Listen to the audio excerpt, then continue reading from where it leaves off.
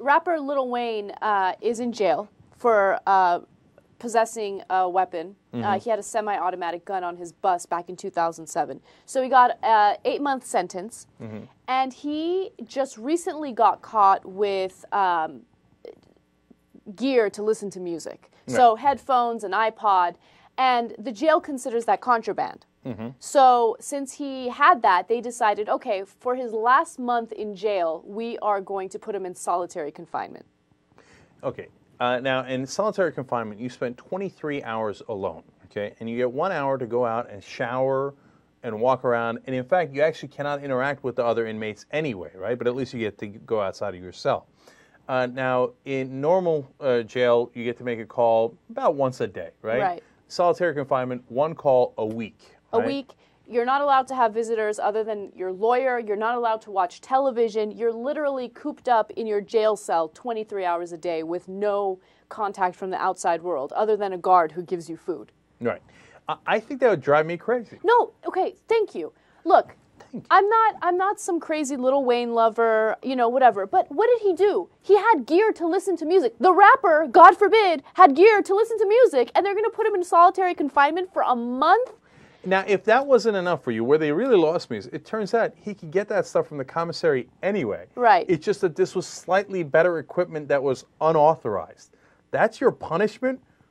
I mean, look, I don't understand this world. First of all, he's in, like, people walk in with guns to political rallies, and that's okay, right?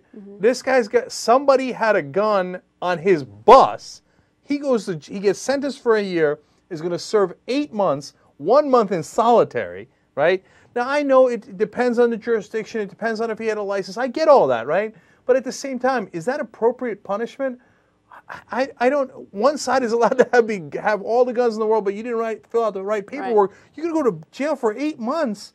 Like Lindsay Lohan will like rub cocaine in a cop's face, be like, here, this is what I'm snorting. Here, you take this, right? She goes to jail for like 13 seconds. Right. So I don't, and then he has the wrong kind of headset for his music. Right. Solitary for a month. No, and look. That's crazy. I hate the idea of solitary confinement because I'm convinced that it causes psychological damage, okay? And, you know, I understand why some individuals in prison should be put in solitary confinement for a certain amount of time. But in my mind, the only people who deserve that are those who are violent, those who cause a threat, not people that are listening to music while they're in jail. That's insanity. Right.